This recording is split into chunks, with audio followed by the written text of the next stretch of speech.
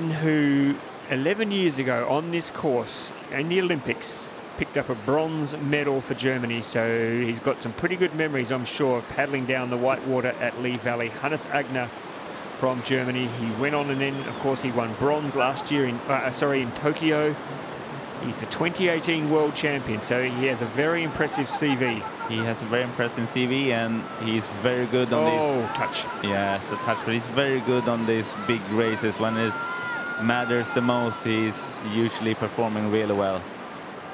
So he would be aware there was no secret to that touch. He would have seen it right in front of his eyes. So he knows he's got to pick up 2 seconds somewhere along this course, but he's capable of doing that. He's a very experienced paddler. He's a very fast paddler. Yeah, he is. He's very strong and knows this course really well. Like you say, he has good memories, which will help him now when it starts burning in your arms, and he will know that he wants to place in the final. So yeah, he will go for it, definitely. Ooh, that was tight, but I think it's okay. Yeah.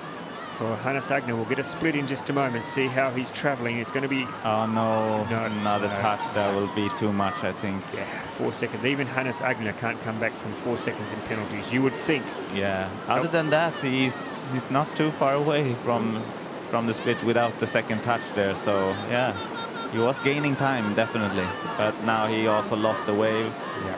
Had to paddle up, which cost a lot of time. So you want to use the wave there to come up right to the gate and just exit directly. So yeah, this run away from him. He'll be disappointed. Yeah. His raw time, Frederick, was the quickest so far today. Yeah. I think he would have been a 95.42, which would have put him in the lead. But yeah, 2 touches is too much. 2 big touches too. Yeah. So yeah. that's unfortunately for Hannes Aigner. He's